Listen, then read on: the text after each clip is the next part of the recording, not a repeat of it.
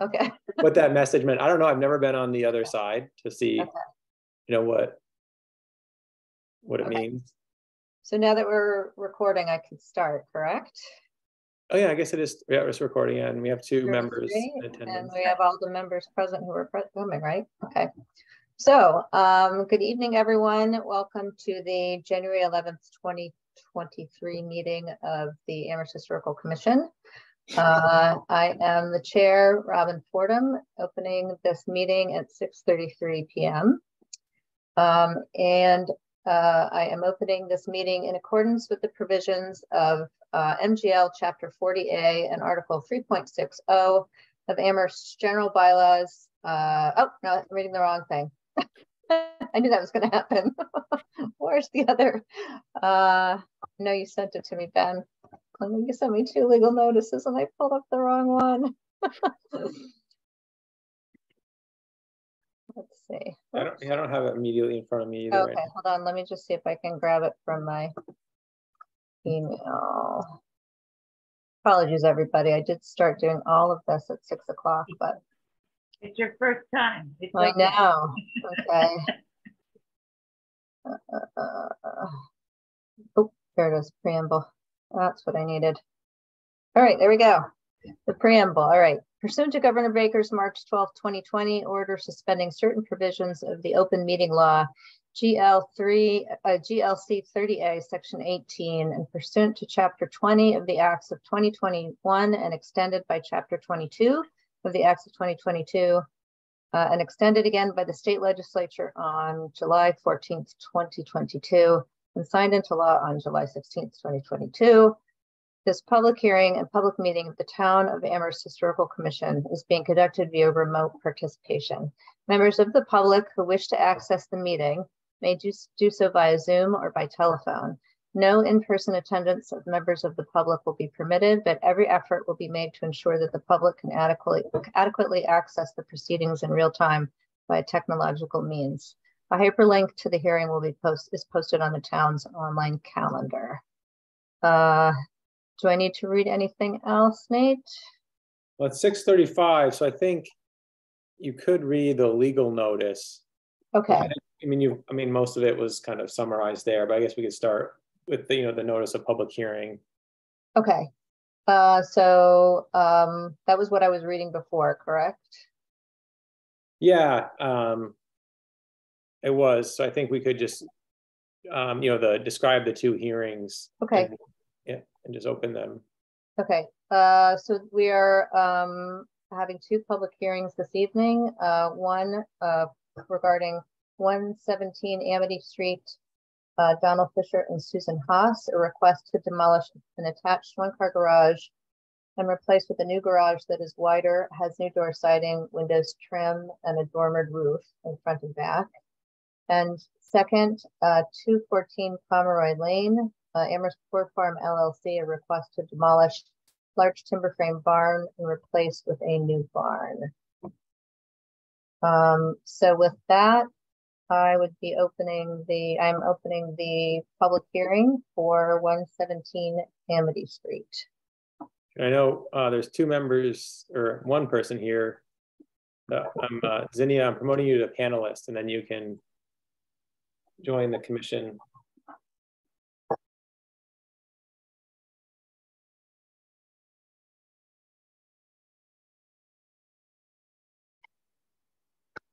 Good evening. Hi. Thanks for joining us. Thank you. So can Zinnia go ahead now? So Zinnia, I'm new to the chair role, so pardon me while I make my way through this. Yeah, so typically ask the applicants if they want to make a presentation or have anything to share. I mean, I could share the screen too as well. The plans are available online. I don't know, Zinnia, if you want me to pull an image up or if you want to do that, you have the ability to. Yeah, let's see, I can. So it would be great if you could pull up the demolition plan. Yeah, I'll share the image of the, let's see, I'm just in the Chrome browser. So let's see. where are we here? Sorry, I'm going to bounce around for a minute. 17 Amity. So just for everyone to see, here's an existing image of the garage. Mhm. So this is, you know, just from this wall over. Mhm. It's supposed to be demolished. Yeah. And for maybe it's this is the document to see. Yeah. Yep. Is that visible for everyone? I can make it a little bigger if we'd like.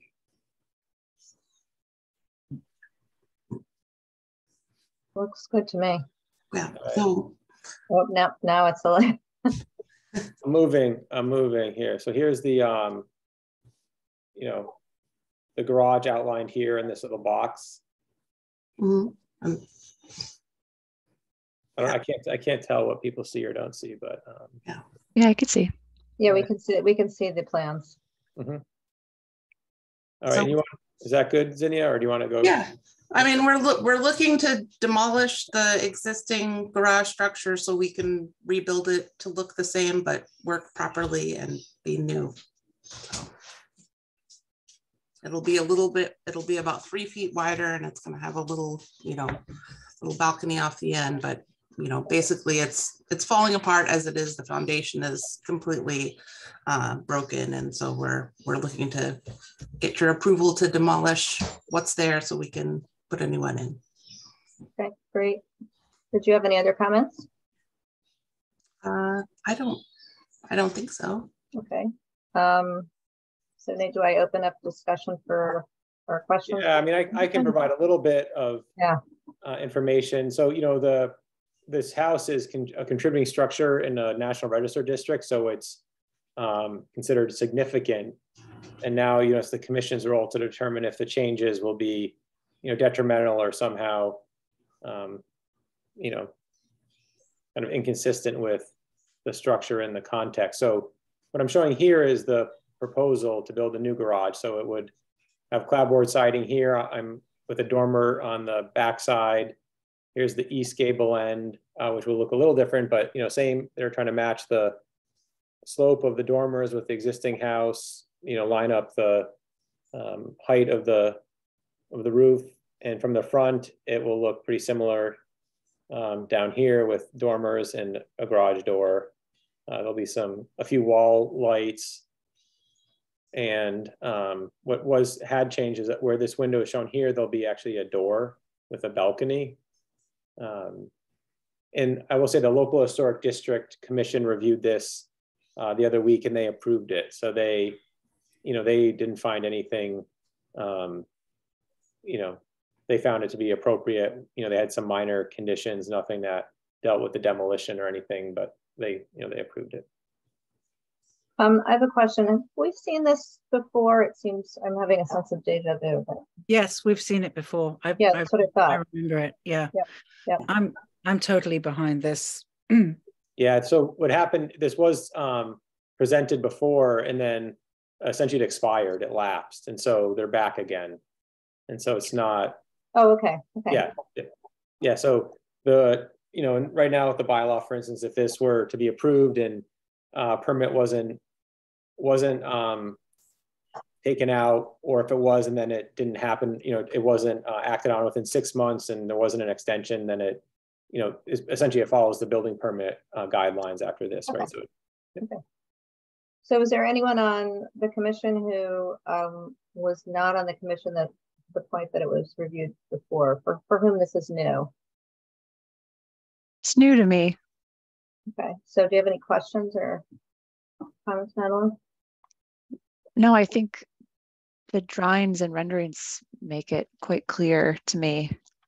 Okay. I know I had asked, I think I'd asked in the past whether the doors were salvageable or reusable, and I believe that they weren't, but yeah.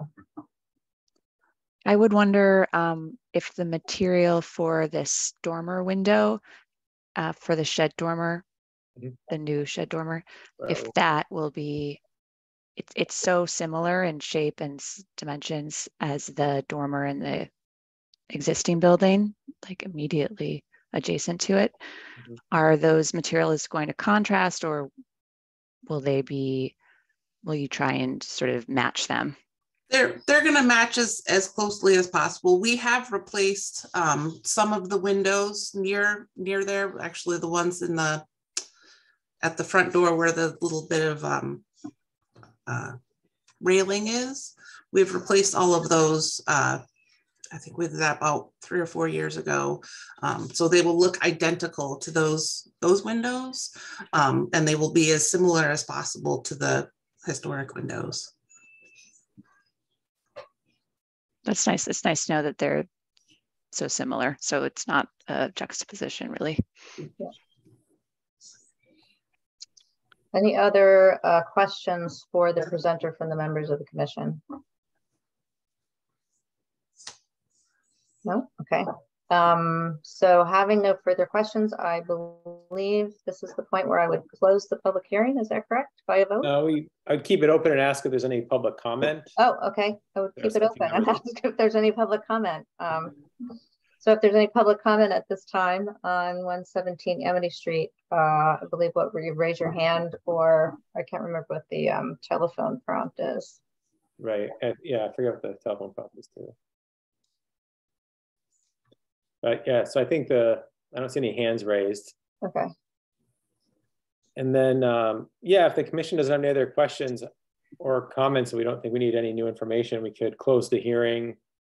We could have a motion to close the hearing and then have a deliberation after. So do I have a motion to close the public hearing for 117 Amity Street? Yes, from me. Debbie? Do I have a second? I'll second it. Okay. All right. So all those, or no, we're going to do a roll call vote, I think, to close the hearing. So I'll start with Becky. Yes. Okay. Madeline? Yes. Hetty? Yes.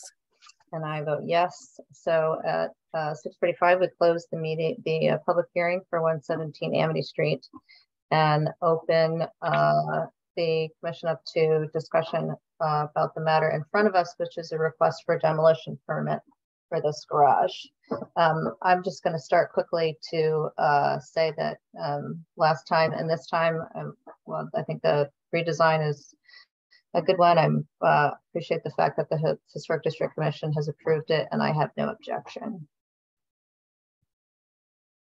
I agree.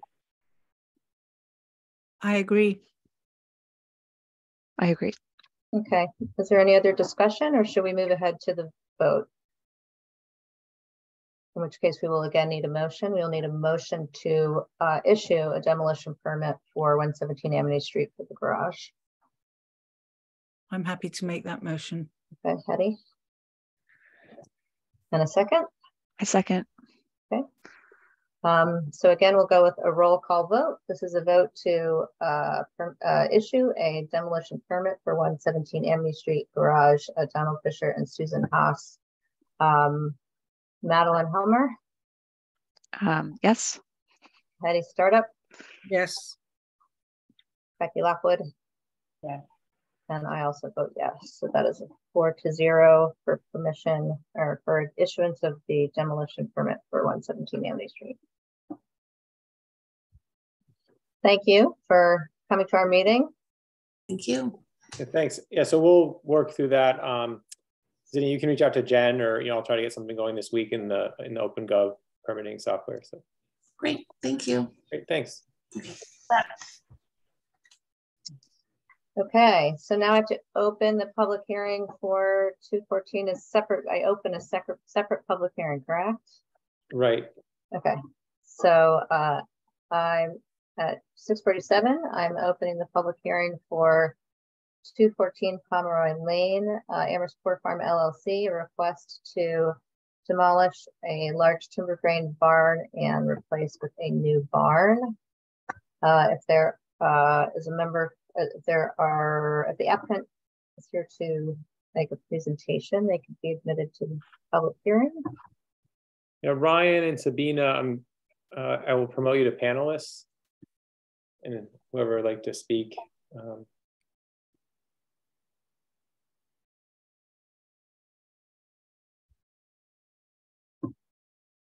Good evening. Hi. Good evening. Is Ryan here? He is. Here. Oh, good. All right. I can't see you. I'll make a quick presentation. We purchased this land in 2019. It's just next to where we grew up, and it was always a farm, and they were going to develop it into 14 homes. And so we purchased it with the intent of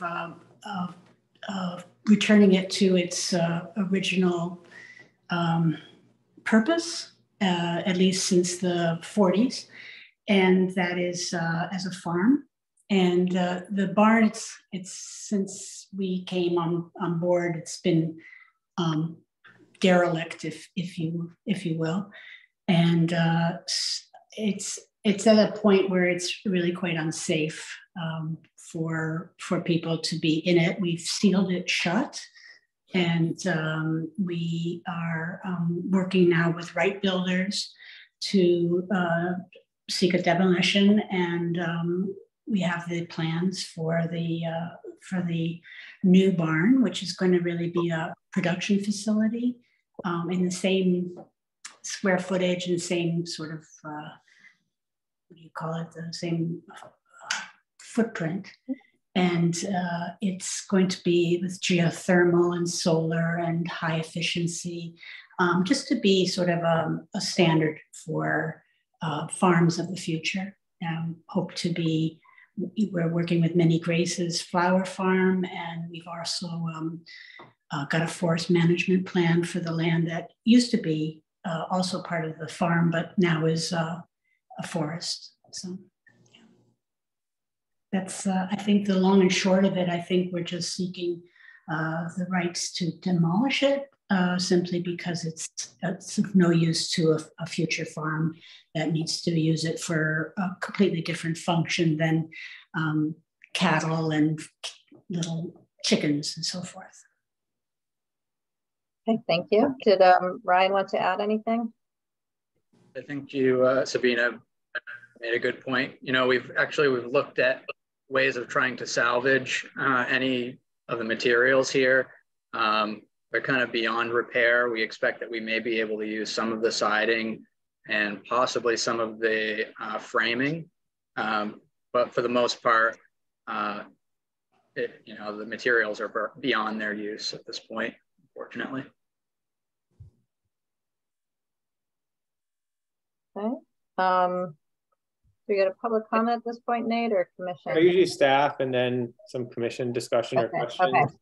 So staff. You know, yeah, I mean, I put some older aerial photographs in the packet just to show that. I can share the screen in a second. You know, so this was determined to be significant just for, you know, a few reasons. The Pioneer Valley Planning Commission, a few years ago, we asked them to look at outbuildings that could have some history. And so this was one of 100 that they identified. You know, they didn't actually inventory it. But they said, you know, so here's a 56 aerial photograph. I'm assuming this is the barn. You know, things have changed slightly, but, you know, this was you know, an active, you know, early to mid 20th century farm in South Amherst. Here's a 1939 aerial photograph. So whether or not it's the same structure, but there was something here back in the 30s. So, you know, so in terms of a significance, you know, there's, you know, this was an active farm for a long time. Here's existing conditions that were uploaded today. There's some additional photographs. Thanks, Ryan. And so just, you know, if we scroll through these quickly, you can see the condition of the structure is really deteriorated. And so a neighbor actually has written a letter that was sent today, you know, actually saying she's glad this will be removed and that a new barn would be going up in its place, just in case the commission members hadn't seen that. So, you know, I do think there's probably been years of neglect with this structure. And, you know, in terms of history of the property, I think that was mentioned a little bit, that it was, you know, the Poor family from Standard & Poor you know, it was a farm. There's not a lot of, this property wasn't inventoried. So, you know, there's a lot of inventory forms throughout town, but this property was never had a Form B completed. And there's really not a lot of what I could find through a search of some special collections and other things, photographs or, you know, a written narrative of the history of family here. You know, it's just some aerial photographs from the 20th century. And so, you know, and it's not too visible from the street.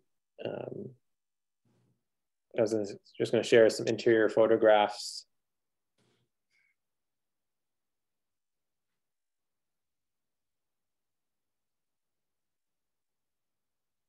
And so you can just see from the interior, the construction of it. It's kind of a hybrid and the balloon framing, and I'm not even sure how structural some of the posts and beams are, but. Was it a tobacco barn? It's interesting. I think at some point it might have been used for a little bit of tobacco, a minor amount. Yeah, because there are some hinged doors on the outside, yeah, or hinged boards. Right, we thought maybe, you know, obviously some animals, maybe. Growing up, it was a cattle farm, but it was really a gentleman's farm. I think that's what I was trying to imply. This was a family that was based out of New Jersey and, you know, wanted to have a little farm, and they had a little farm.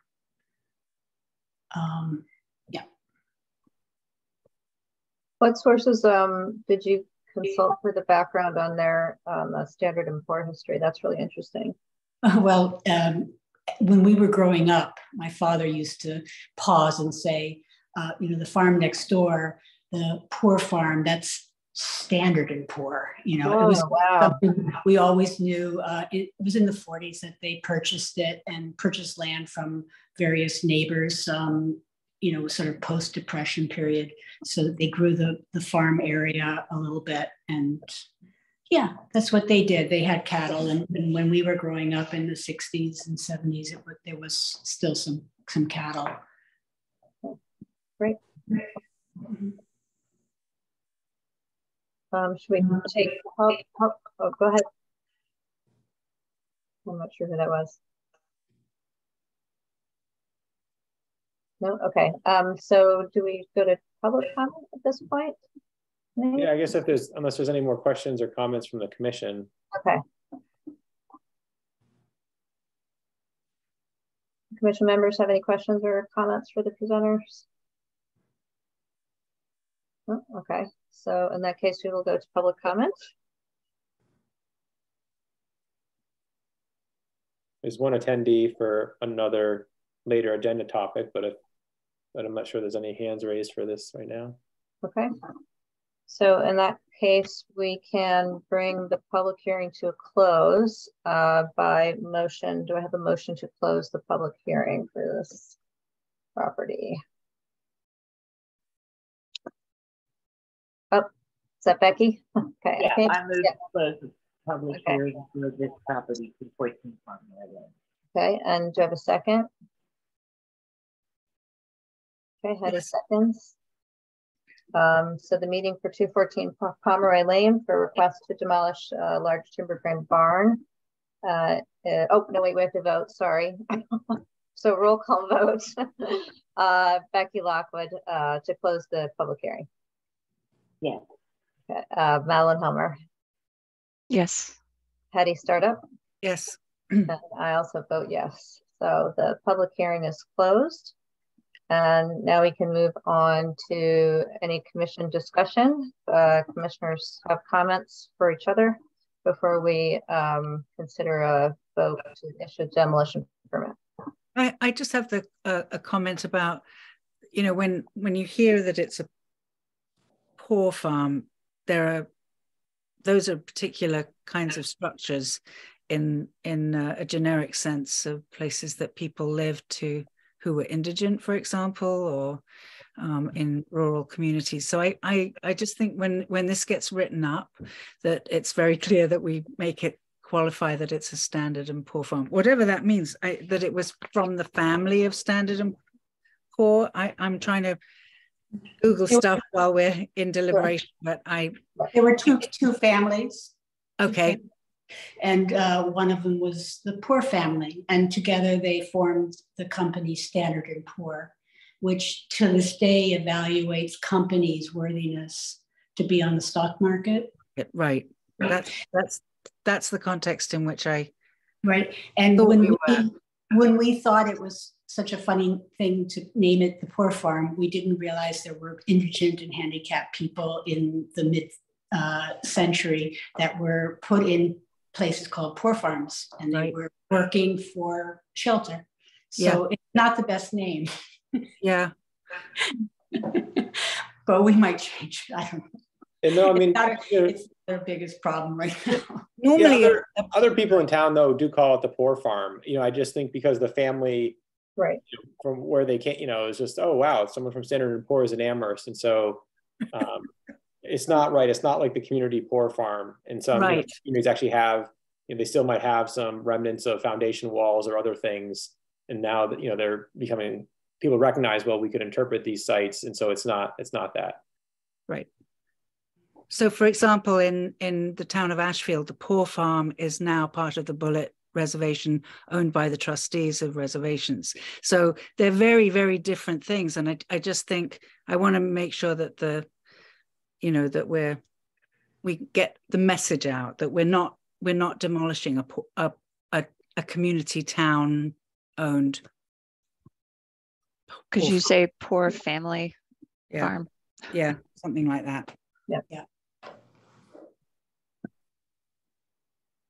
Other comments?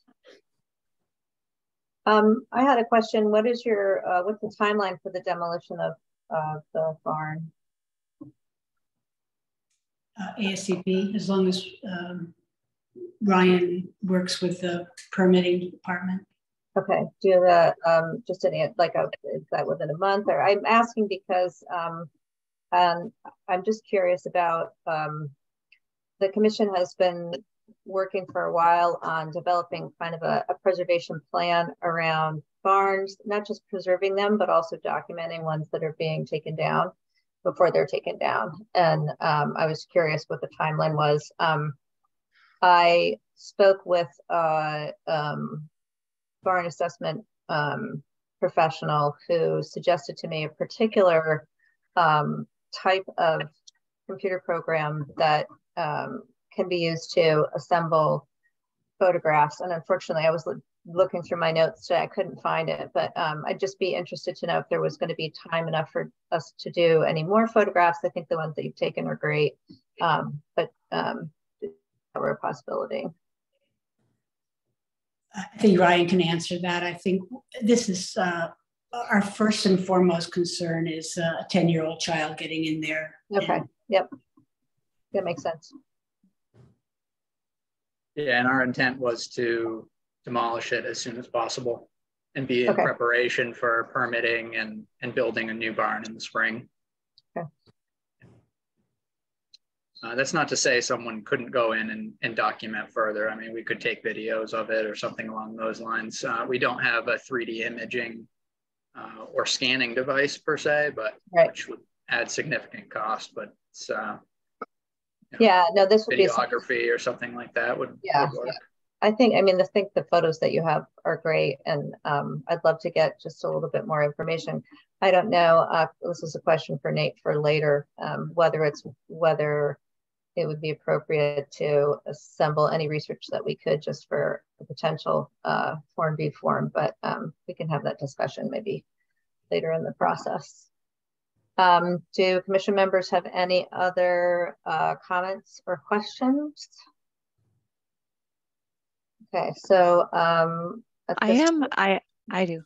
Okay. I guess I think this sort of raises our recent sort of issue that we've been discussing about kind of neglect and demolition by neglect, and I just don't want I don't want this to kind of encourage the process of neglect in order to just justify demolition. And yeah, I mean, I think it sounds as though it was already derelict and in poor condition when the latest owners acquired the property. So that makes it seem more justifiable to me.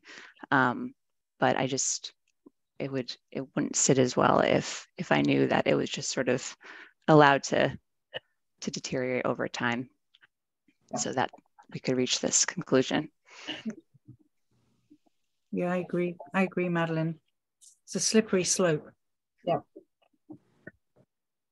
I agree, it's a slippery slope. However, it's not a slippery slope in this particular case. Yeah, I think the condition of it is pretty clear that it's probably taken a pretty long time for it to get in that condition. And it's also not, it's not unusual, and we don't have any sort of affirmative maintenance bylaw. So that the reality is that these are buildings that are hard to maintain, and this one has reached the point, maybe reached the point of its lifespan. So yeah, so I think, yeah, so just quickly, if the commission, were to vote for a demolition permit, we could have a condition that we get out there to take more photographs or something.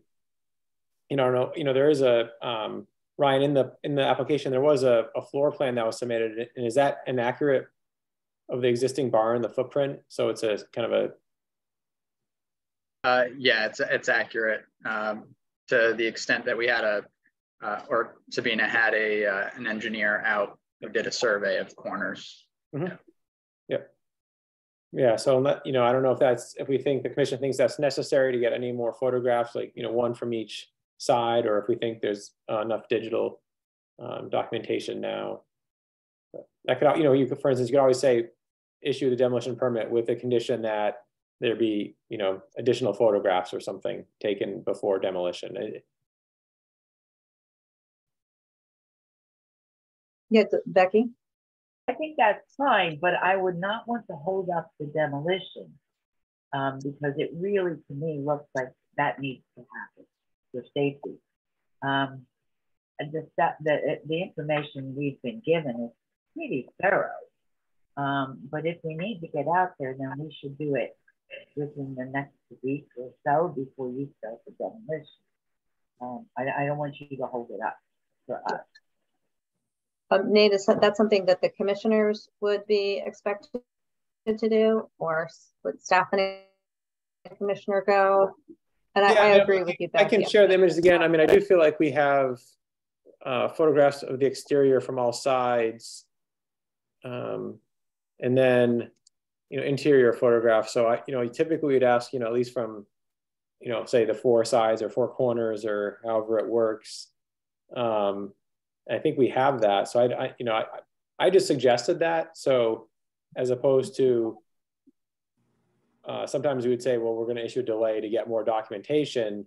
In this instance, we wouldn't necessarily issue a delay. We'd actually, allow for the demolition, but with a condition that, before the work is done, we'd like some more photographs. I just suggested that. I'm not saying that that's the case. I just, I was just providing that as a possible solution. So I don't know if it's necessary either.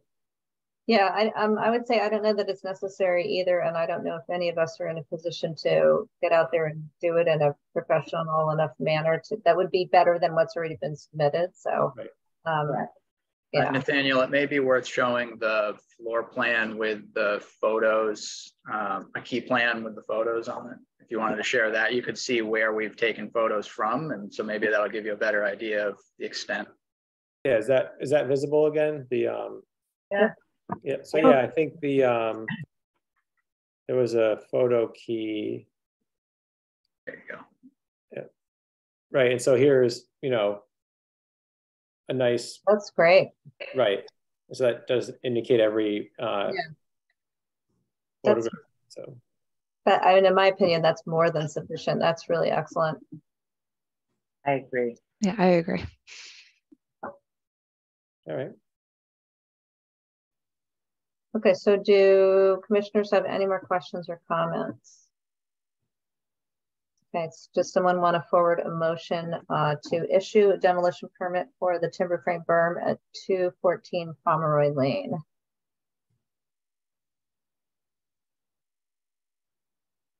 I motion.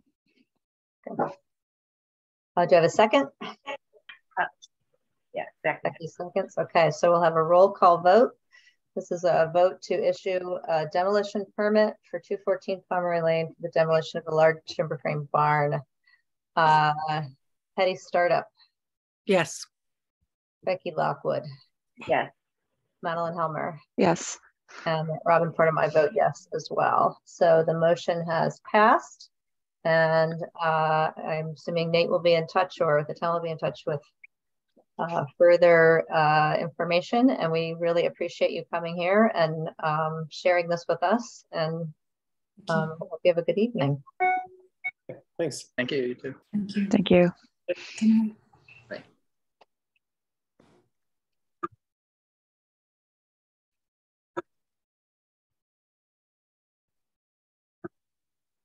All right. Okay. So next on the agenda are announcements, of which I have none. Anyone have an announcement for the commission? No, hearing none. Item 2, presentation and discussion of updated plans for the North Common. I will turn over to Nate. I was just going to I know the person in attendance was here for 260 Leverett Road, so I don't mind if we flip-flop an agenda item just to have that, Okay. that person. So that's item 4. So we want to move item 4 up.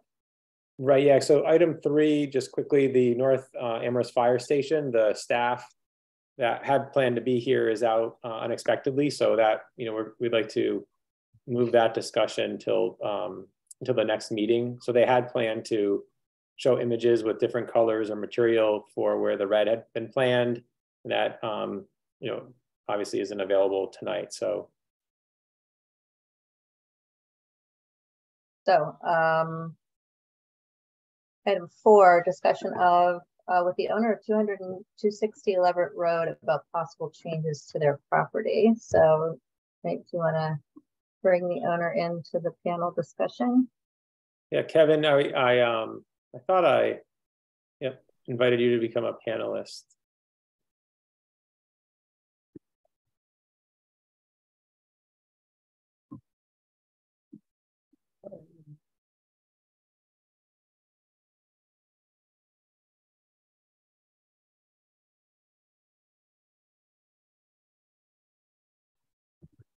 Like he's connecting to audio. Yeah.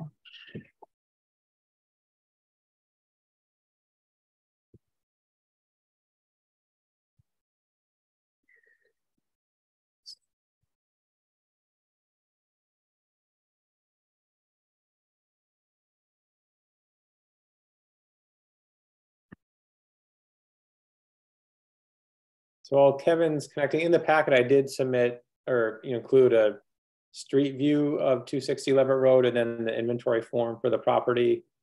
And those can be available to share. And then I also have, just the Google Maps is up, or will be up shortly.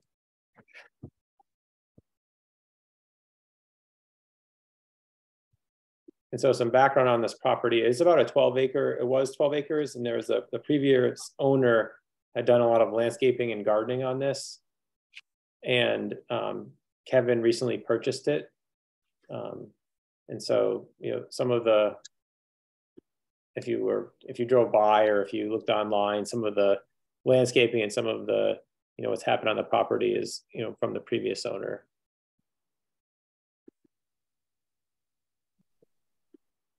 Because Kevin's not quite connected yet.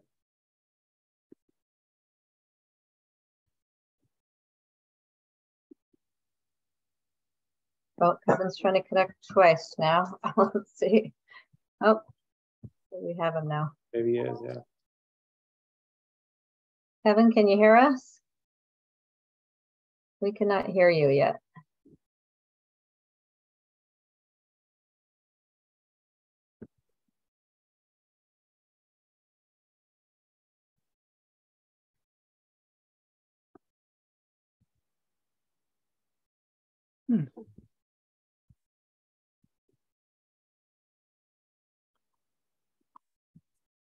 Oops, there's, oh, I see. Yeah. Yeah.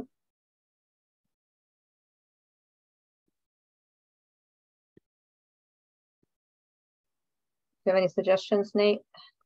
Yeah, I mean, Kevin, I guess you could call in and then have your computer muted. So that sometimes if you call in or you're on both, there's an echo. Sometimes if it's over Wi-Fi, you know, if there's trying to connect over Wi-Fi or something on a computer can be slower than just calling it on a phone, but.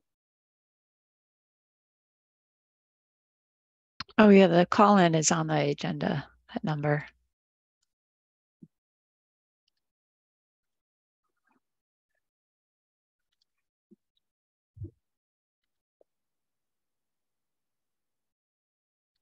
If he needs the number.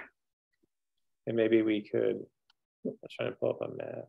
Yeah, if you would review the images while we're waiting.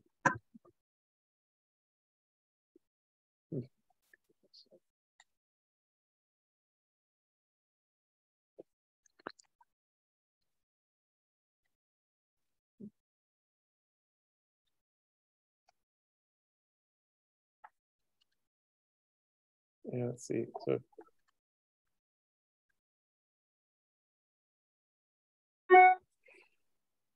what happened here? Kevin, it looks like you're connected, but oh, so bad.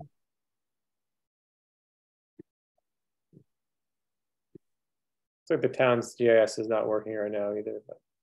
Can you message him the phone number, or I can't? Yeah, I could pull that up.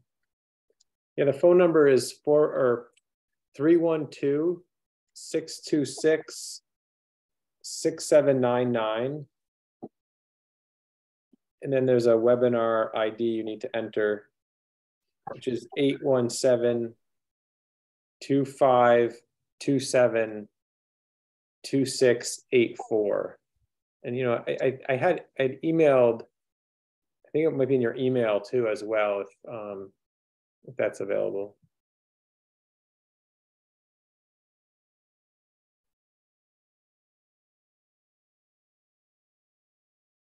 So just as a, you know, kind of a introduction. So, you know, Kevin's, I think recently purchased the property and, you know, has some ideas about whether or not to modify the house or structures on the property. And so I said, you know, it'd be good to have a conversation with the commission before formally applying for any permits or anything. And so this is really just an introductory discussion, and you know, just to right, talk about what, you know, could be his ideas for the property. Did everybody get a chance to look at the inventory form? Yep. Okay. Pretty interesting. Yeah. I've been working on completing inventory forms. I'm working at the Pioneer Valley Planning Commission right now, and it's really making me, allowing me to appreciate buildings like this, because so many of them have been sided over and lost so much of their historic character. And isn't it the case that Amherst doesn't have very many Greek revival houses of this scale? And right, that's what this inventory form says. Yeah. Can we go on to the next item and come back? And is that a possibility? I think Kevin's joined us by phone. Okay. Just make sure. Kevin, you should be able to speak now. That's, yeah, you might have to unmute yourself on your phone. Or I can do that for you, actually. Can I do that? Talking's permitted.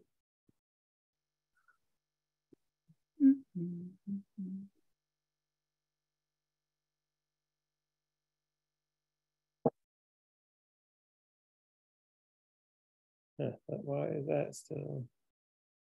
Might make some sense to move on and get back to Kevin when we get stuff. Yeah, so I just want to say, Kevin, to unmute the phone, it's *6. You have to hit *6 on your phone. How about now? Okay. Great. I I think Nathaniel summed it up pretty well. It's an old farmhouse that we bought about 5 years ago. We've been living overseas and just paying someone to maintain the grass and keep the property up. And what we'd like to do is, quite honestly, demolish the farmhouse and build a new one. And I was advised to seek your guidance and your advice on what was in the realm of possible or advisable.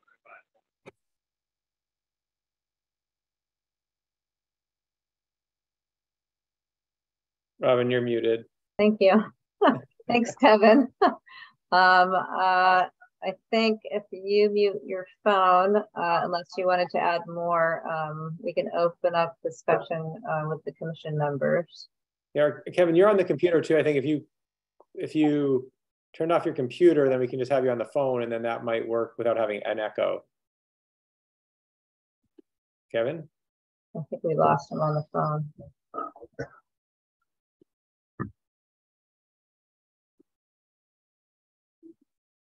I think we did as well. Okay. So in terms of agenda items, if we're, let's see, we don't really have, I mean, some of them are just a little bit more in depth, the one we skipped. So I don't, wouldn't want to start it and then. Do we want to have a small discussion right now about just generally what, I know that Kevin may or may not be able to hear us, but amongst the commission members, thoughts on this particular property? I mean, I know I certainly have some thoughts. Does it seem like a good idea, or should we try to convene when we can have him fully participating?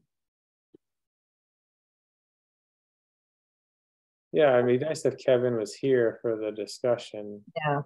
So maybe we could move. I mean, Kevin's.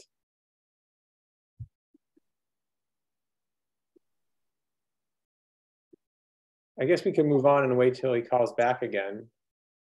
Okay.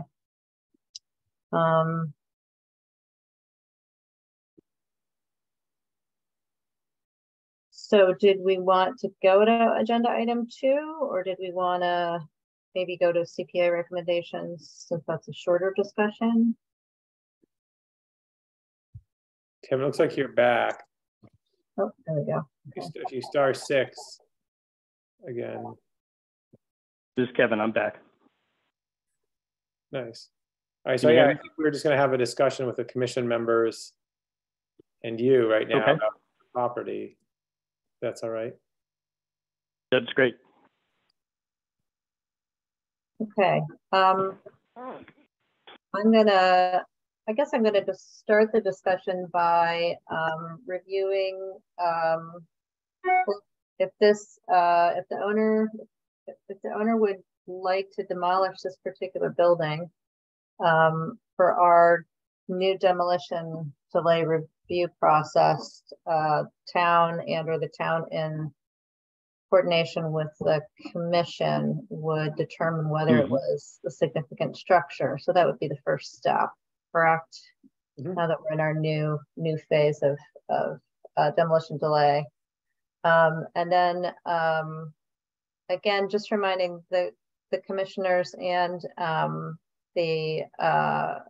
well, I won't say applicant, but the owner that a determination of significance does not mean that a demolition delay is automatically put in place.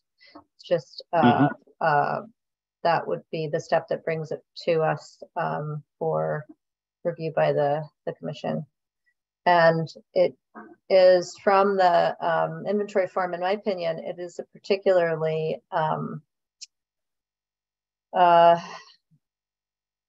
as I was saying before, it's particularly well preserved in terms of its historic character.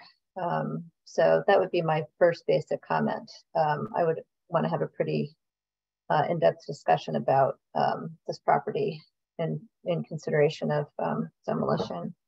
Did anybody else want to add comments?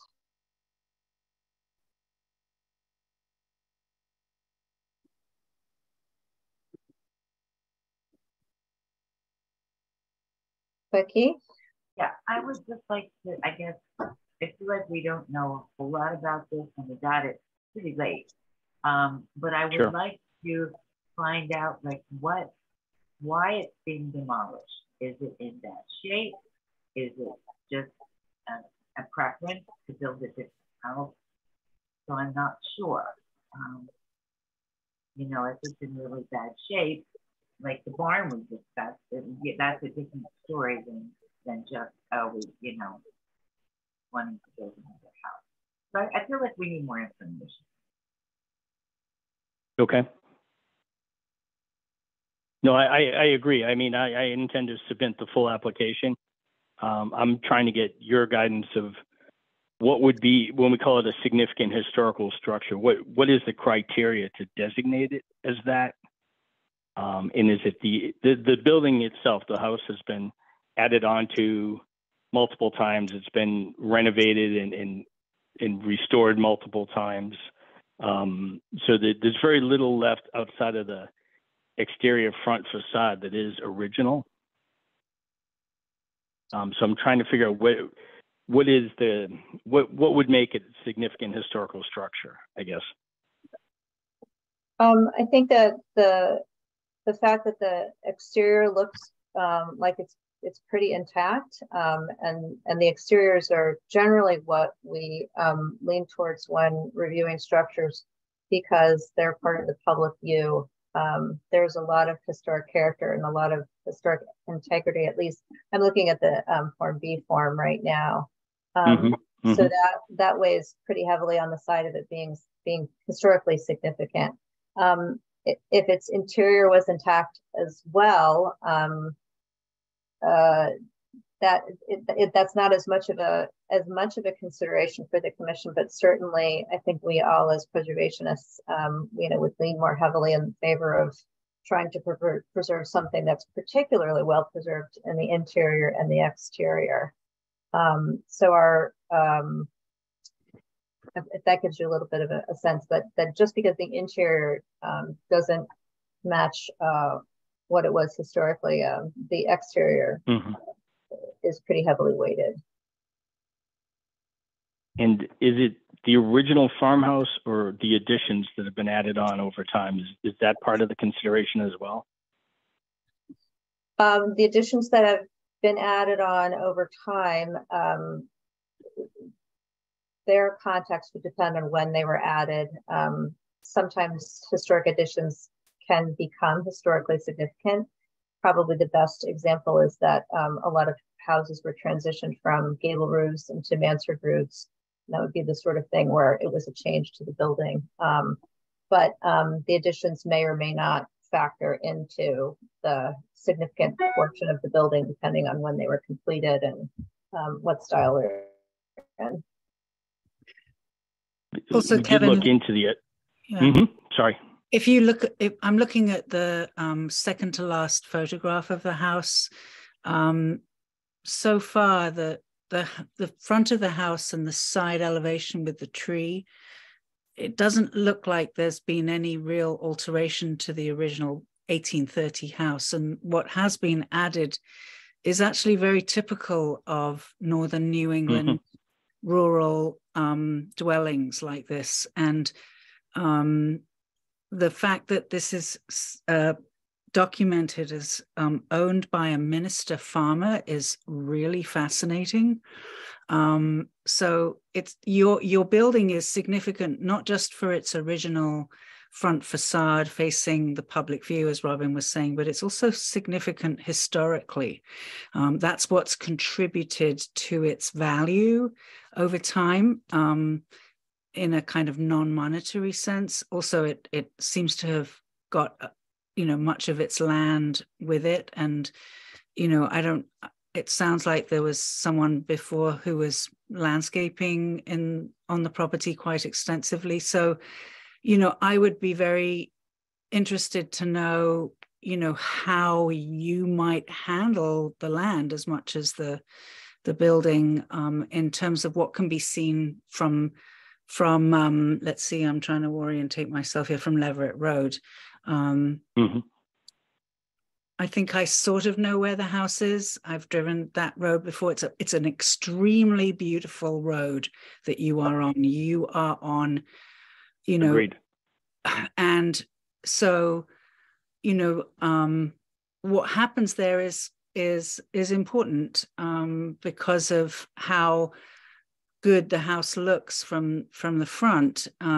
And it's obviously been taken care of. I think there was another photograph in the packet that we were sent that, you know, shows it's been painted, maybe not the same colors as in the original inventory form, but, you know, I think that that's also, you know, it tells you something about the stewardship of this property over time. It's a very old house for Amherst, actually. It's not the oldest, but 1830 is, you know, it's not original to the town history, but it's early. And this particular style of architecture is not, it's not like there's not millions of examples as there might be in other parts of New England. So I think I'll leave it at that. Yeah, Hetty makes a good point. Another factor that we weigh is, you know, sort of the relative rarity of something that, you know, if it was lost, it was, you know, it would be one of, you know, one of the few examples. Just to continue on in the process, if you were to apply for a demolition permit and the commission's power is the option to impose a 12-month demolition delay. So that's the full extent of our power. It doesn't prevent the demolition of the house at the end of that time period. What our intention is as a commission is to, if we feel that the significance warrants a demolition delay and we issue a demolition delay, it's to allow time for an alternative solution for the possible preservation of the house. So that just gives you an idea of our intent and the ultimate process. So I don't know if that's helpful. Well, it's very helpful. No, it is. We looked at one option, which would be to keep the original farmhouse before the additions were made on, add it onto it, remove the additions, and then add a new, more modern addition. But to do that would mean, again, gutting the old farmhouse to integrate it with the new addition, and the additional cost would be north of $200,000, and we just can't afford it. Okay. Right now, there are problems with the most of it's out of code, of course, but the stairs are very steep. There is no bathroom up where the bedrooms are, so I can't have my parents stay here. It's very cold. It's hard to sustain it. So we run the heat almost constantly, which bothers me because I'd like to go much more environmentally sound here. And it's just very hard with these old buildings to do that. Okay. Madeline or Becky, do you have any other comments? I think you covered it, you and Hetty, so far.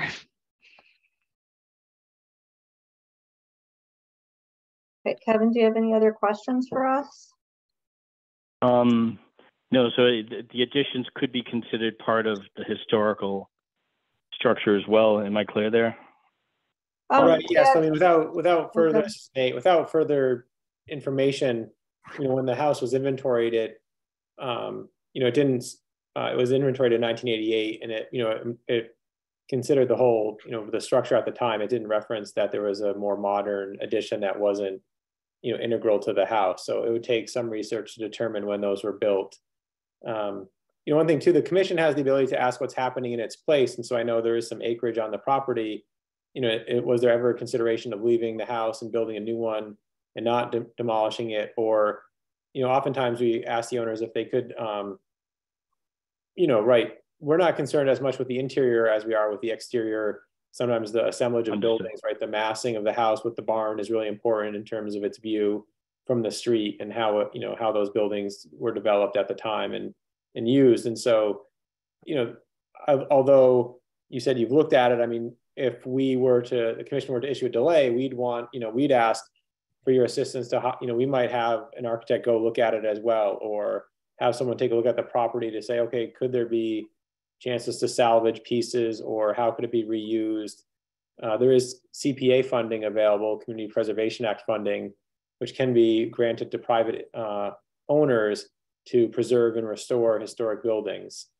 And, you know, they're for different reasons. And one could be that the view from the street, that this property, the barn and the house, just the view shed is important enough that CPA funds could be used to preserve it. And so, you know, when Robin said that there was a delay enacted, then, you know, the commission and staff tries to determine, as she said, alternatives. So is there funding sources available? Are there reasons why the owner, you know, wants to take it down? Could there be other reasons to try to save it or incorporate it into a new design or use? And so, you know, that's what the delay would be for. And, you know, so the more you provide at the time of application, the better. So if you're, you know, the commission could say, well, for instance, you know, what if you were putting in a building, but it modeled that pretty similar in terms of style and massing? You know, that could help. So the commission can ask for that information while deciding whether or not to grant a delay. And so, you know, if they don't have enough information, you know, the hearings can be continued until they feel like there's enough information to make a decision. No, understood. It was actually helpful listening to you go through the process with the other people applying for permits to see how a good application should be put together. That was helpful. And I will submit the application probably this week, hopefully, with a lot of photos. And an architect or actually any of the board are more than welcome to come by anytime and take a look at the place. As for the rest of the property, I think it was asked earlier, my intent is to farm. I retired after 40 years in the Navy, and I want to be a farmer. And I'm currently a 60-year-old freshman at Stockbridge School, learning about sustainable agriculture. That's fantastic. So that is my goal, is to be a farmer, and hopefully we get some credit, because when we bought this place, it was being split up into 6 buildable lots. Ooh. And we emptied the bank to buy the whole property, because it's been a farm and it should stay as a farm. And that's certainly our intent. So while I get it, it's hard to let go of an old farmhouse that is appealing, and it does look pretty from the street. I understand that the whole property is being preserved and how it was originally intended to be. The other point I'd make is we intend to use the same footprint and use a post and beam building, habitat building that I think will fit the neighborhood pretty well. We've seen a lot of new buildings, new houses on this street, and they all seem to respect the old look, and we like that as well. All right. Thank you for that. One other possibility that sometimes has come up with buildings in Amherst is we have had a couple of historic buildings moved. So that's, I mean, that's a long shot, but that's also a possibility. And I just wanted to add that as a 55-year-old who just got a degree, I commend you in your new journey. Well done. No, it's been interesting being the gray hair in the classroom with the kids, yep. But I managed to keep up most days. All right. Well, if nobody has any other comments or questions, I would just really like to thank you for coming and discussing your property with us. And I just wanted to mention one more thing, Nate. We still generally do site visits when we have a demolition permit, correct? We have that ability. Yes. Yeah. Yeah. So the commissioners could arrange to come out and take a look in person, which I think would be helpful too. Mm-hmm. So I think would be great. Yeah. I'm sure we'd love it. So thank you very much. And we will, I guess, be talking to you soon. Thank you, Nathaniel. I'll be in touch, but I'll start working on the application. And sure. Yeah. Look forward to hearing from y'all. Thanks, Kevin. Okay. Bye. Thank you very much. Thank you. Thank you. Okay. So agenda item 2 will be Nate presenting and discussing on the updated plans for the North Common. Sure. So the yeah, there we are. Oh, sorry, wrong. I'm getting it pulled up. So for the commission members, there's some new ones, but I don't want to say how long, but it's been many years that the town's been working on you know, it's called the North Common, but really it's the town common outside Town Hall. So between Main Street and Spring Street, we received funding actually, I guess it's probably been a year ago. And we've applied for CPA funding in the last, you know, 5 or 6 years to build up a budget to renovate that area. So the, you know, parking lot outside of Main Street down to the Spring Street parking lot. And the commission had looked at plans, I guess it was probably a year ago, Robin. I know I had looked at some, and the concept hasn't changed much. What I'll show you in a second is, you know, probably like 95% complete plans. And so, you know, the overall concept was eliminate the parking lot outside Town Hall, put a plaza in, and then, you know, most of it's just landscaping, walkways, and seating. So there's really no vertical elements. There's no structures being proposed.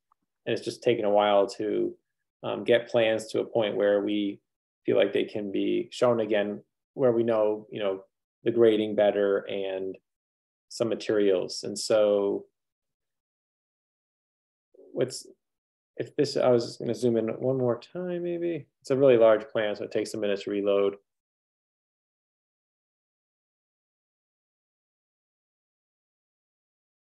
So quickly, this is north is up. So here's Main Street, here's Town Hall in the white. And the idea is to, you know, from the edge of the building, rework the sidewalk, you know, have a new crosswalk across Main Street, and then have Boltwood be one way south, and have this be a plaza area for, you know, cars can drive on it, but then when there's events, to have, you know, a gathering space, where the parking lot is now, to have this lawn area with some terraced seating that are about, you know, a foot tall, and then have a more lawn area up here, have wide sidewalks along the front. I will say that between, you know, one side here, South Pleasant Street to Town Hall, it's like 5 or 6 feet of grade change. And from Main Street to Spring Street, there's 10 to 12 feet of grade change. And so what the plan really is to cut down 2 trees, existing trees. So there was one, the Norway maple, the Merry maple, and one other tree, but most of the existing trees will remain. And so we're really not trying to do much grading where there's already green space. And so, you know, we've incorporated diagonal walkways that are accessible. And so, you know, there's no steps within these walkways. They're wheelchair accessible. They're fully ADA. It does present some challenges with grading, and, you know, the desire lines we're trying to match as best we can. You know, one of the goals was to try to activate this space. And so, you know, right now, during COVID, we put picnic tables out, the town did, in this space, they're used a lot. And so we realized that this can be, you know, a really active space. And so what you're seeing here, and I guess it's brown, are benches. We have a central plaza that could have up to 30 tables and chairs. We have the WCTU fountain that will now have a little plaza area and seating. We have some crescent shapes off the walkways.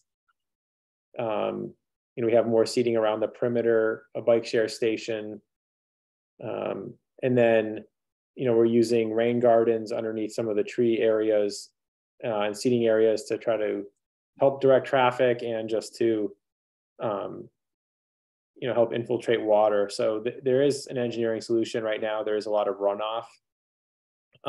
You know, a lot of the green space, adding more green space will help, but there will be, you know, some catch basins and some ability to try to prevent any existing runoff.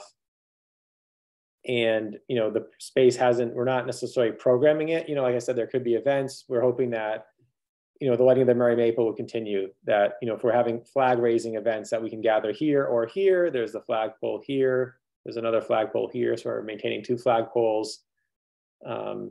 You know, you know, if an extension of the farmer's market or some event wants to use the plaza or the sidewalks or the green space, you know, that could happen. And so we're really thinking about opportunities here to use this and activate the space.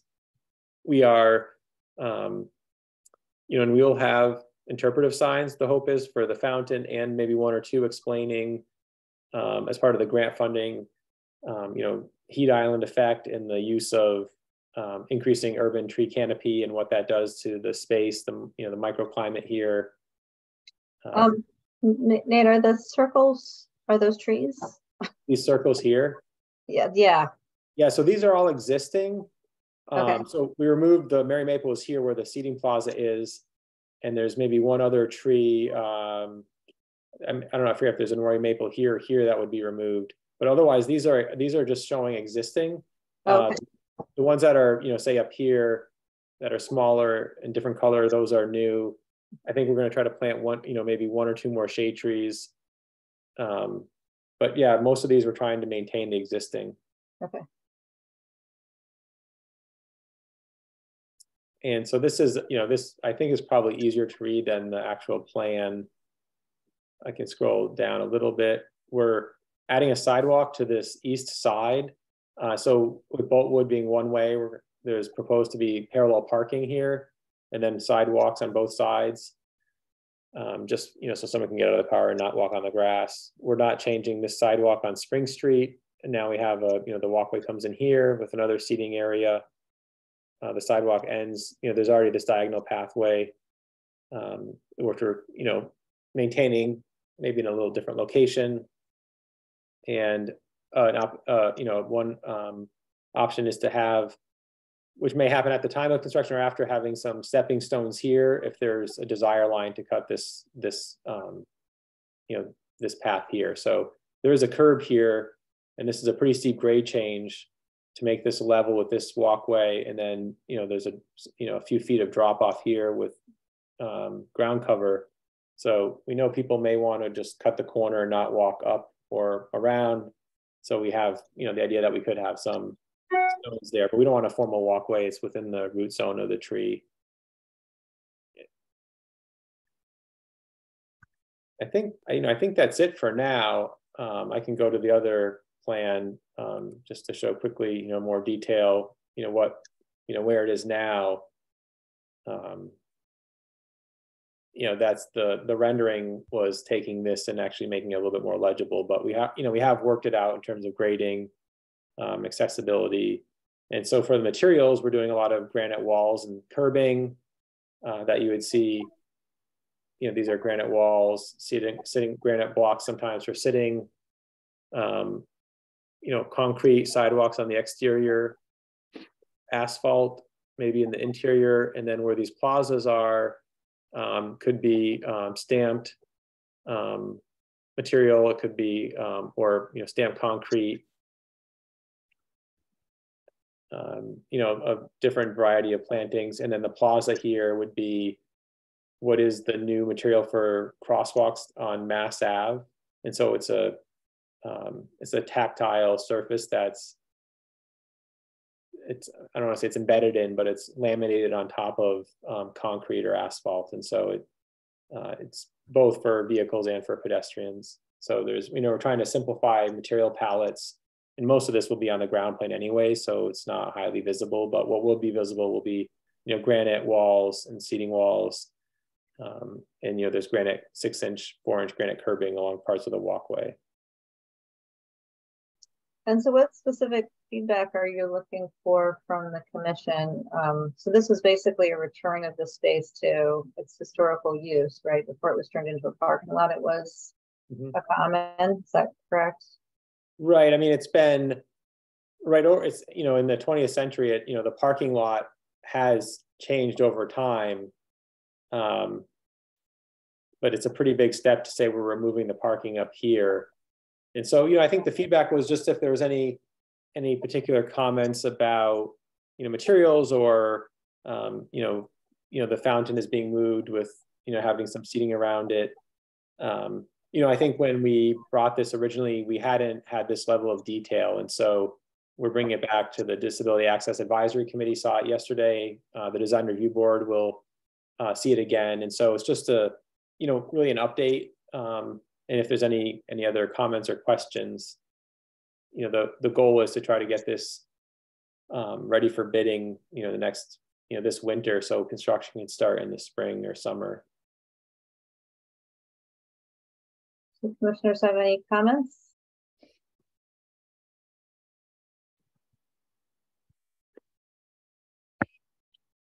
Well, I'm very excited about this plan and this project. Yeah, I think it's kind of fun how the curve of the plaza area sort of mimics the curve of the town hall at the corner there. And I'm just trying to think about how views of town hall will incorporate this, the new design. Yeah, no, it's interesting you mentioned that. We in the renderings we had consultants, a few years ago, they had showed an image looking this way with town hall, and so and some of the designs, that 2 flagpoles were right here, and the decision was to move them so they're actually not blocking town hall. So if someone, this is actually also, this corner is one of the highest points in town and really visible. So we're trying to keep this corner open just so this area, this lawn and plaza area, and there's still a view to town hall from the streets, and so it does become a welcoming view if you're coming into town. I think my other question was just who will be maintaining these the sort of flower beds in the sort of northwest corner. It's pretty extensive. We've with the, it's a really good question. I think the town obviously will, and maybe that, if there's a friends group or, there's anyone else, the bid might, offer some assistance, or we might ask them to. So, right now it's would be Public Works. And so with the addition of the Kendrick Park playground, and then, we've renovated Groff Park too in a few years ago, we've realized that the upkeep and maintenance is as important as the, a new design and construction. And so I think that's become, people are more aware of that. So in terms of budgeting and future capital funding, or, ongoing funding, I think that's becoming more, a little bit, at least a little more on the, there's more awareness there. So I don't have the exact answer, but I know that, I think the maintenance is a big one. And so it's just so prominent. Yeah. The commission could volunteer. No, I know. The town does a great job. Before COVID, UMass had the service day in the fall, and so we would often use, the Public Works would often use 20 to 30 or more members of UMass to help, say, clean up West Cemetery or a cemetery or a park. And so that's something that I'd love to happen again, and have this become, could maybe there's an annual cleanup with the community. That's not the same as weekly maintenance, but at least we can, it'd be great to have a few different sources of help. Yeah, I think activating the space is just great for the whole downtown. I mean, for the health of the historic buildings surrounding it as well, and just maintaining a thriving economy. Yep. Becky, did you have your hand up? Oh, yeah. I just wanted to say I love that. Well, I'm excited about it too, but I love the design of it. I love the things that are being put there that will preserve things ecologically. But what I really like is just the whole concept of removing that ugly old parking lot and giving the town back the common, part of the common, which originally, way back in the day, it was something that everybody shared for their cows and whatever else. So we're getting it back again. And Nate, is that the historical view behind you? You're back. Yes, that is a view. Someone asked me what year that's from, and I haven't looked it up to know. But okay, all right, yeah. The removing the parking is really interesting. We had a parking consultant a few years ago, and they said, you always want parking central, it's visible. But then they even said, well, wow, when you come into downtown Amherst, in front of your historic town hall, there's an ugly parking lot. I'm not sure that's the best location for it. And it was interesting that a parking consultant said that, right? And so they say not only is it parking, you want it visible, but sometimes you also don't want it to detract from what people are coming to see, or what the attractions are. So it was a pretty big decision though to remove it. Okay, any other comments? Okay, thanks, Nate. Yeah, so I think just quickly, the process will be, we have to send this to the state for the grant program. They want to just have review the final plans, and then Mass Historic, this is a landscape in a National Register district. And so they looked at the preliminary design. They didn't have any comments that this would, they thought it was nice too, but we'll send them these plans as well.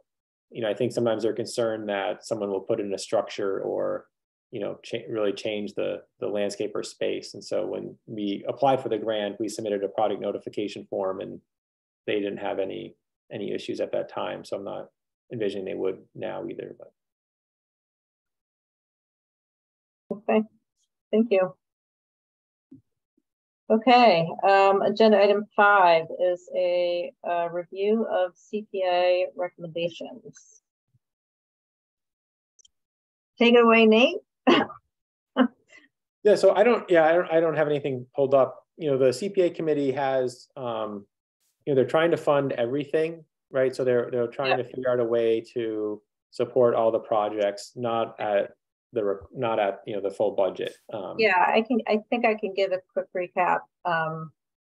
The South Church was recommended at the full amount. So and just to remind everybody, the CPA committee reviews all the applications and votes on a recommended slate, so they can vote projects down. And they can send them on, and then, but the slate is just a recommendation. It's a recommendation that goes before, I think, review before the finance committee, and then has to be approved by town council. So CPA does its part in moving projects forward. Anything that the CPA decides not to approve, the town council cannot act against that. So the slate goes forward. So the big projects were, let's see, the South Church was recommended for the full amount. The Mabel Loomis Todd painting conservation was recommended at the full amount. The barn and outbuilding preservation program was recommended at a lower amount of $10,000, which I felt like was a pretty good start for what pretty much a pilot project.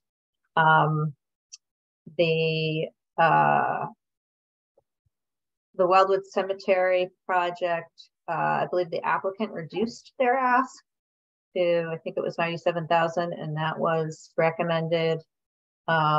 And the North Church was, we had a discussion about that followed over into the CPA committee, and it was tabled for further feedback from the applicant, and the town will hopefully be working with the applicant to help get a better project layout for the funds needed to address the most immediate issues. And preservation restrictions were taken off the slate, and then funds were moved into each of the recommended historic preservation projects to cover the cost of a preservation restriction. So that was something new. So each project, I think, got an additional $5,000 to be used for the legal fees that are required for the preservation restriction. Yeah, which is really nice. So I think, it's a, I'll call it a soft cost of projects, but, usually we want documentation of the building, historic narrative, sometimes elevational drawings. And, in the past, there's no fund, the funding isn't requested for that. So usually it comes on either the town's expense or the applicant somehow needs to figure out how to do that. So it's nice to fold that into a project at the beginning. I do think, Robin and I talked the other day, the North Church, or the Korean, I think, is it Korean Zion? Yes. Yeah, Church in North Amherst. The CPA committee has put money in reserve with the hope that in the next month or two, there's a better estimate for what needs to happen to that structure. And so staff is hoping to reach out to them and get something. We've had some internal conversations about trying to, do that in the next few weeks. I know we've had, it's interesting because the CPA committee is somewhat reluctant to provide due diligence funding for a project, say, for instance, to hire an architect or engineer without knowing that the there's actual preservation work happening. But in this case, we really do need to know, what's the priority for that structure. And I know the commission had mentioned that. So the CPA committee, is still trying to keep some money available for that if it can be worked out.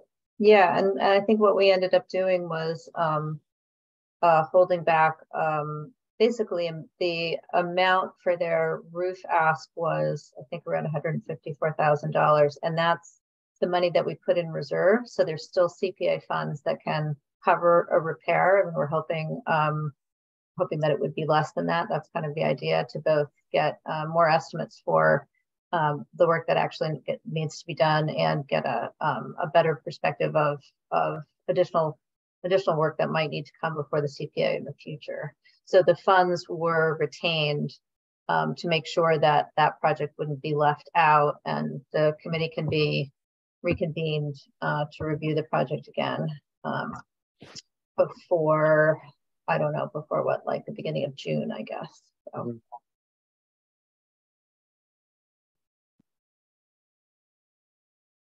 So that is, does anybody have any questions about the CPA recommendations or comments? Okay.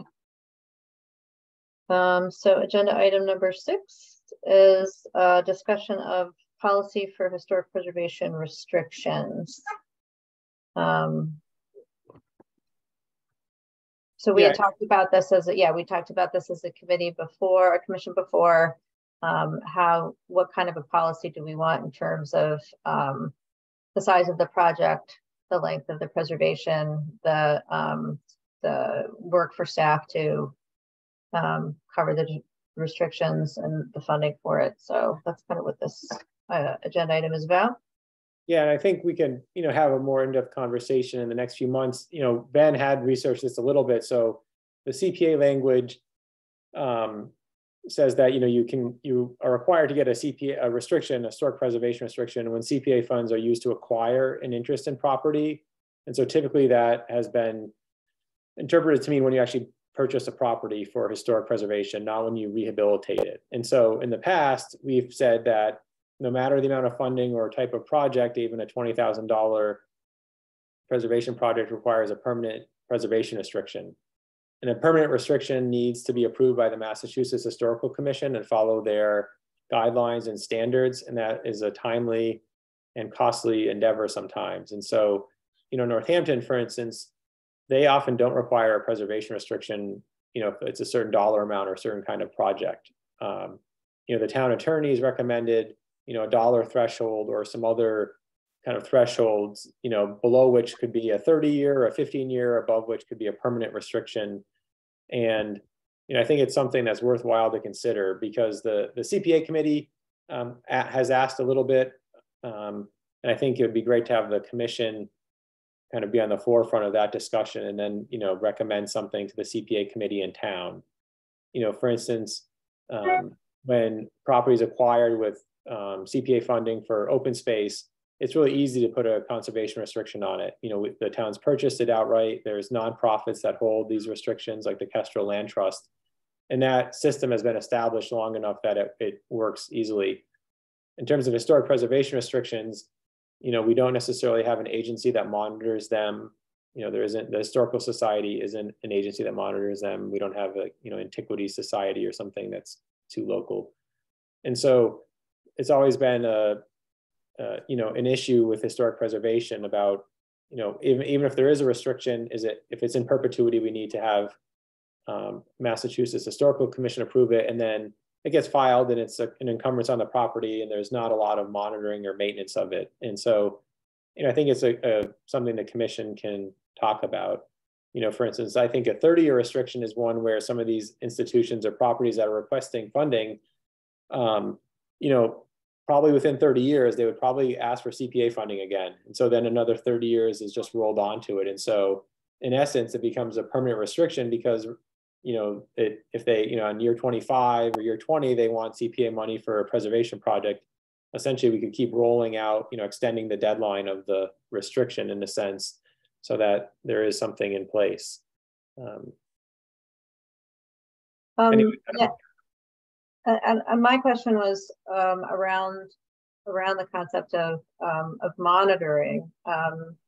So the purpose of having a preservation restriction is to assure that that both their eyes on the property and also that the owners are sort of instructed in how to be good stewards for their building. So there might be changes that someone would undertake. I gave the example of a monitored or a restricted property, not knowing that they couldn't replace their windows, which is a pretty common upgrade, and a lot of people don't realize the importance of historic windows to the integrity of a building. So when I was doing my graduate work up in Vermont, the preservation restrictions that they have up there are usually, a lot of them are held by the Preservation Trust of Vermont, and they have a yearly monitoring program where they go and they check on the property and they make sure that that they coordinate with the owners and make sure that they understand what needs to be done or not be done over the course of time. So I would want to make sure that we had some sort of monitoring in place, because I just don't see the point of a preservation restriction that has nobody checking on it. And it really should be done on a yearly basis. And I, like I said before, I mean, I like to sell it more as engagement with the owners as opposed to like, monitoring sounds a little, or enforcement sounds a little bit more negative, but to just engage with property owners on how to maintain the building and what sorts of changes are permissible or not, and who to contact if they have questions. And so for the commission, I know previously, I think, even a $500,000, I think there was a $500,000 kind of threshold, maybe over which could have been permanent, under which maybe was a staggered term. And so those are things that we'd like to discuss and then present to the town. It's interesting, for instance, with the South Church, we're preserving a steeple for a fair amount of money. But it's a small piece of the architecture of the building, but it is, important for the character of the structure. And so, some people might say that needs to be a permanent restriction, some might not. And so I think we have some past projects we could use as examples of, would we want that to be permanent or say 30 years or something, and then that could help guide the policy as well. So should we develop some sort of, proposed, do you want the commission to develop a proposed structure? Do you want to propose something to us, like with examples like that we could kind of give us a framework for future discussion? Yeah, I know Ben and I had started something, and I can try to resurrect that and then, provide some more information for the next meeting. Okay. And I think it would be good timing. So, the CPA recommendations that are moving forward now would be voted on in the spring, and then funding available in July. So we could have something in place for the newer proposals. Okay. And if not, at least for moving forward, or, I don't know, we could say it's applied retroactively as well, but it'd be nice to have some guidance. Okay. Does anyone else have any comments or questions? No? Okay. Next up is old business, National Register nominations. Yeah, I put that on there. I just, sometimes you have old business on an agenda, and it can be a quick update. I was going to add one other thing there, just so we don't forget about it. I talked to Shannon. It seems like Mass Historic or National Park Service really does want, unfortunately, new forms. In the process of getting these districts in Amherst expanded or new district nominated, it's just taken a while. So we do have $25,000 available of CPA funding, which I think could be used for this. And so I think maybe I'd want, it could happen, if not tonight, at the next meeting, we could say, we could actually have it be an agenda item, and the commission could vote the use of those funds for those nominations. I think it was kind of agreed to last meeting, but just to formally to do that, and then we can, try to get PVPC under contract. I think Mass Historic really won't move it forward without that. So So this summer, I did a project this summer working for the Berkshire Regional Planning Commission on all of their historic commissions and understanding the role of historic commissions. It was very enlightening for me. And so I just want to give like a quick overview of how I think I came to understand a town's inventory and National Register nominations. And then I can ask you, Nate, what we're specifically thinking about bumping up to the National Register level. But in my analysis in Berkshire County, one of the questions that my boss had me answer was, what was the status of a town's inventory? So was it up to date?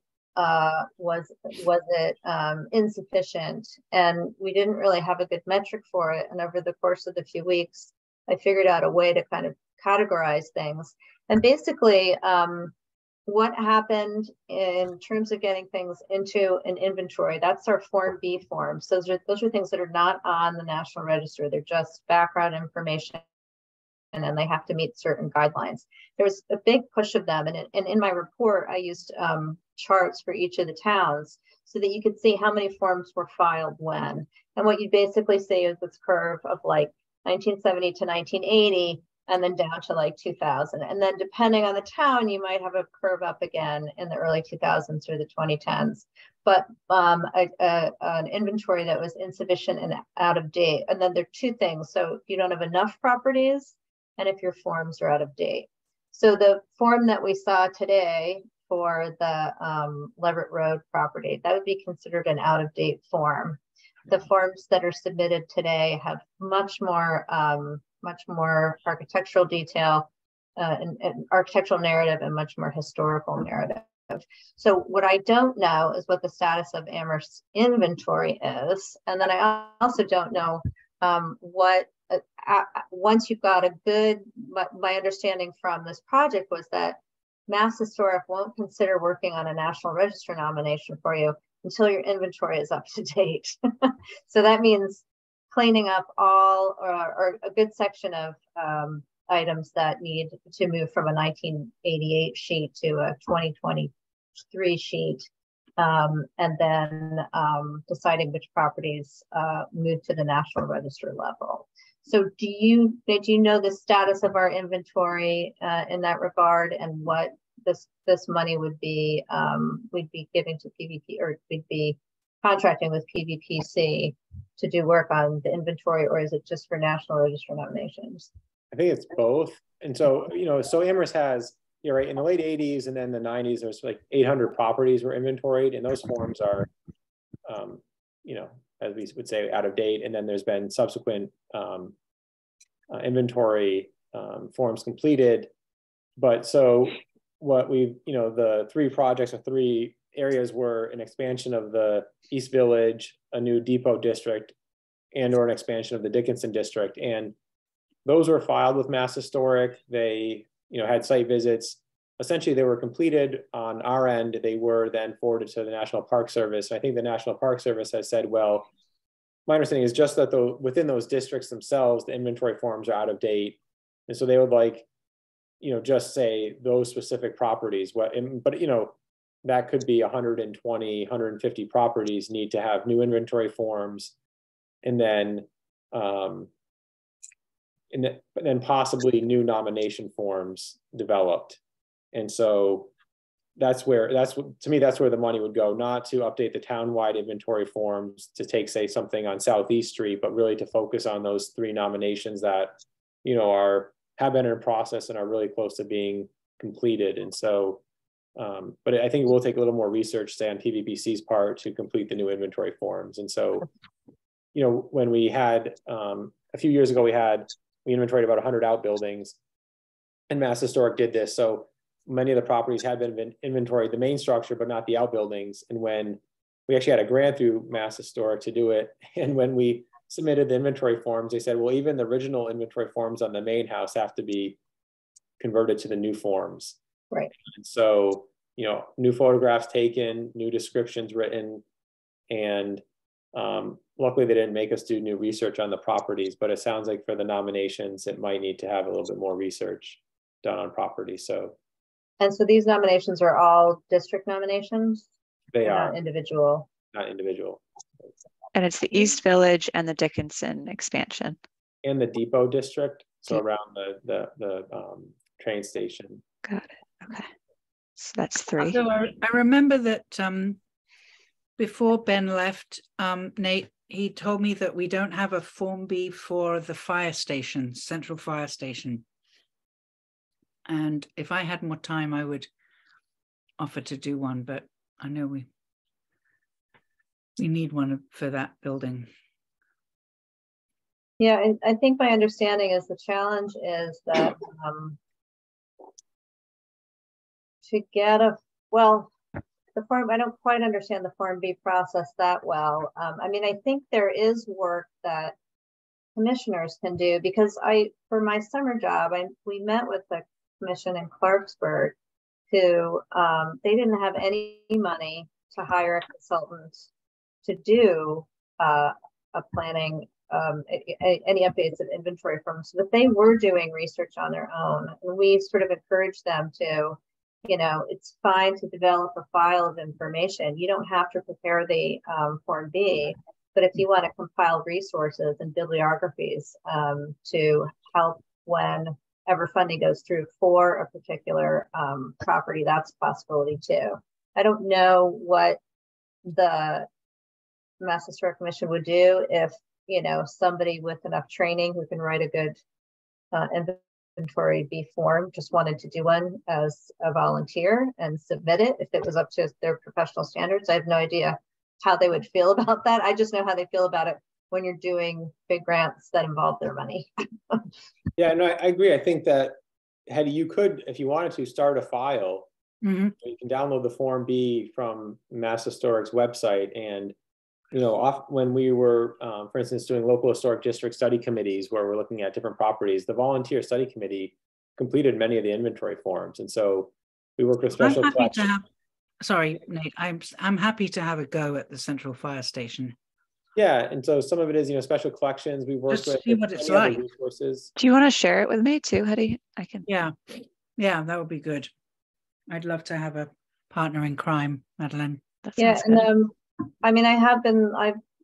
now that I'm working there, I'm like right now I'm working on historic narratives for Monson, and I've done architectural descriptions too. So I'm getting a much better sense of what is required. So, I can help in that regard as well. Great. My only other thought about our inventory is if and when we're going to start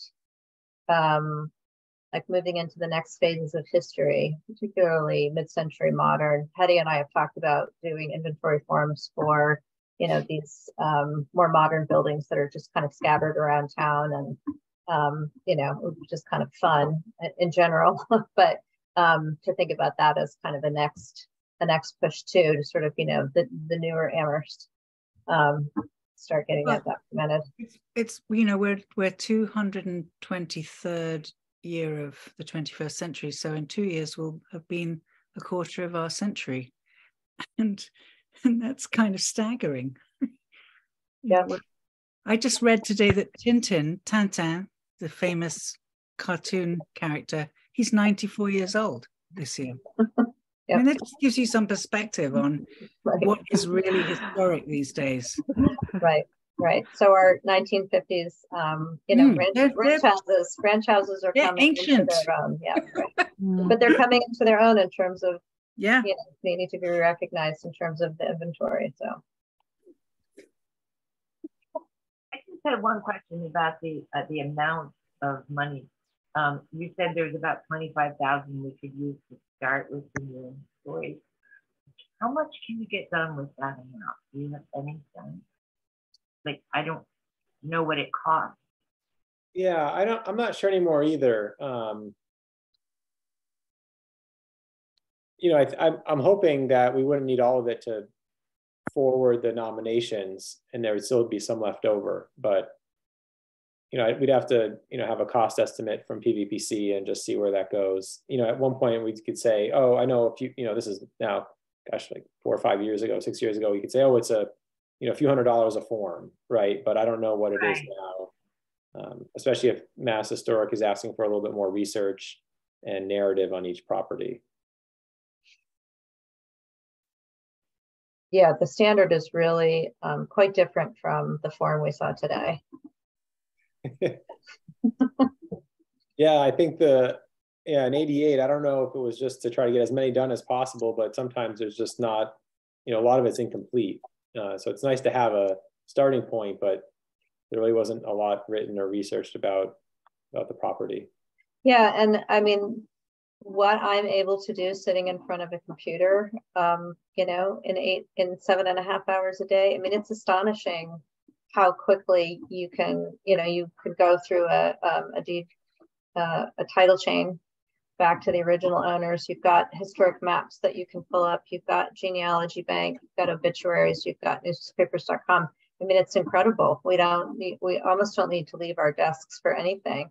So in the one sense, it's, I'm not sure that, well, I mean, I'll just say that a lot of prices haven't kept pace with the wages or vice versa. So, and I think in the 70s and the 80s, there was just a tremendous concern to begin to build the inventory, to build up the National Register, and now it's got to be much more in depth. So, but the capacity is there, which is just pretty cool. Okay, does and anybody? Are all of those 800 or so forms for Amherst, those are on Macris through MHC, is that right? Yeah, so Macris has a database Okay. or the Macris maps now, which is a nice way to enter to view that information. So they are. So there's a few that are missing. I've noticed, or they had an older PDF, but somehow it's not attached to the maps. But they did have them all. They have them all electronically, and the district nominations and some area forms, and so it's all there. Mm-hmm. Yeah, I was looking for one for the grist mill today on Macris Maps, and I didn't see it, and it seemed like that was. I'll have to look in Macris because it's good to know that, because I thought I'd seen one before. I was surprised that it wasn't there. Yeah. So I found that, like, on Baker Street there had been, I don't know if it was just for instance, there was a labeling problem, or when they completed the inventory forms, they loosely show, they show the location by drawing little blocks on a map. And then when Mass Historic transferred them to the map, they assigned them to the wrong property. And so, with the grist mill, I don't know, maybe it's just if you did a street search and went through the database and not the map, you might be able to find it. But yeah, I think you're probably right. Yeah. Any other comments? Okay, 7B is barn tours. I don't know where we were with this. I know that I had suggested, I worked with a barn expert up in New Hampshire this fall, and he does talks around the region. And I asked him if he would ever come as far as Amherst, and he said yes, with good weather and mileage reimbursement. He's a really wonderful guy named John Porter. And so I thought it might be a great idea to invite him to come to give a talk. We could possibly coordinate with the, the Western Massachusetts Historical Mission Coalition, if they wanted to support something like that. But as far as getting barn tours going, I'm not sure what other folks had in mind. Isn't there a Pioneer Valley network for American history or museums, local history? I think I'll check, Robin, and I'll let you know. Okay. That way they might co-sponsor in some way. Yeah, I mean, we probably all have some ideas. I mean, I was just thinking if come nicer weather, if we could find a few property owners who are willing to have a tour, it could just, could be a slow start, but like we said, when we had PVPC meet property owners to outbuilding inventories, it's amazing, sometimes how much information the family has, and they're really willing to share it. And so, it may not be public, they may have old photographs, and some of it is just to gain an appreciation for, the outbuildings and barns in town. And so, yeah, I mean, I'm hoping it becomes, you know, an education piece, then maybe a preservation piece, but I don't have an idea at all really right now how to get it started or how to program it. But okay, I'm going to just throw out there that we could make a goal for this, maybe the early part of the fall, if we keep it as an agenda item and just go from meeting to meeting to aim to have something developed for September. I mean, I'd be excited to try to get that going. I'd love to get the assessment program, barn tours, and a barn speaker in 1 year. Maybe get a little press would be a really great opportunity for us to like you said, have outreach and finally cross those off the list. Did you say September? Yeah. What do you think about that? That would be, and maybe even incorporate a tobacco barn. And I mean, that's the season, isn't it? Yeah. Oh, that would be really, really, yeah. You'd want to do the tour and the speaker at the same time in the same month, Robin, or at this? Would it be all one day, you know, like a speaker in the morning and then we'd go off and look at stuff? Or that's what they used to do in New Hampshire with the Preservation Alliance barn tours. Was that's a good idea. We would meet somewhere centrally located, preferably in a barn, preferably stored, and then we would go off and look at barns, and then that would be it. Okay. Yeah. Well, John, I saw John's presentation at, you know, at a little, I don't know if it was a church or a meeting house. You know, he has a slideshow and everything. Great. But yeah. Great. Okay. All right. Well, we'll carry that forward till next time and see what we come up with between then and now. Great. Any other comments on barn tours? Okay.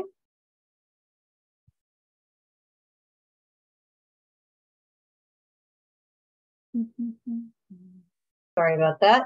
Next item on the agenda is public comment. Do we have anyone in the audience? No one in attendance right now. Oh, no one in attendance. Okay. All right. Any unanticipated items?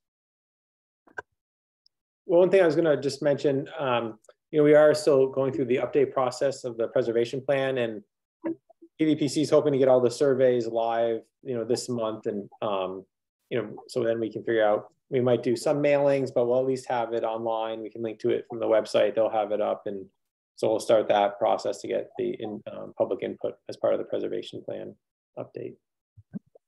Can I follow the town manager on Twitter? Can he promote that, or somehow can it come out from the town or the bid? Or yeah, can you send me an email just saying that, and then I can yeah, usually we'd have it, you know, we can put it on Twitter, but it's interesting, you know, the town's Twitter account might not really be as followed as an individual. So right, okay.